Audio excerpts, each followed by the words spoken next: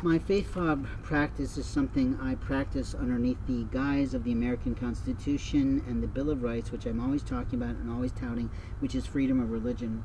What I'm very concerned about is that people who've been hacking my computers, interrupting and impeding my life, is that they have actually been deleting important documents, important marketing materials that are not the same. They look at those images and they think they're the same. They're not.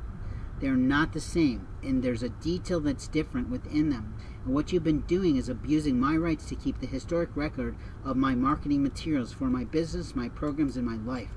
And when I go to find something on the Faith Fob, I see that the one that is for my life and my business and my spirituality center, that's not even listed in the various programs that I've had, the Significant Studio, which is another marvelous term of alliteration that I've created, that openly those images are missing, and the ones that I pitched are back on my computer, and that pisses me off.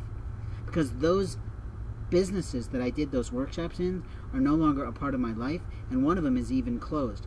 But the image that I had was the exact same image, but different details in its writing, is my right to have.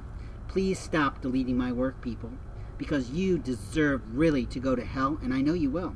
God has already told me that every one of you that is abusing my life in any way, shape, or form is going to hell. So good luck with that. Good luck with the horned devil that you don't believe in. Good luck with the dark demons that you're going to have to face every day and the afterlife. Good luck with that. But if your life is already in hell, in the living, that's on your life. You keep choosing the wrong life. You keep making the wrong decisions. My life isn't in hell because of decisions I made entirely.